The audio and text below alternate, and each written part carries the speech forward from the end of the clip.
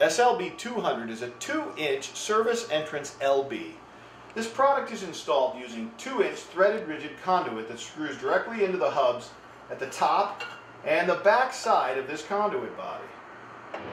Once your conduit has been threaded and secured into this conduit body, there's a 90-degree cable path. At this point, you simply loosen the set screws, remove the cover and gasket, and you're free to pull cables through and reinsert them 90 degrees through the back into the house or building.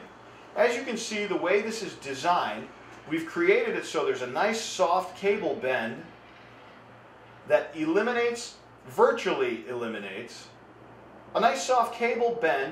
virtually eliminates any drag right at the throat of this connector. Reinstall the cover and gasket and your installation is complete. For these and other great products, be sure to visit garvinindustries.com.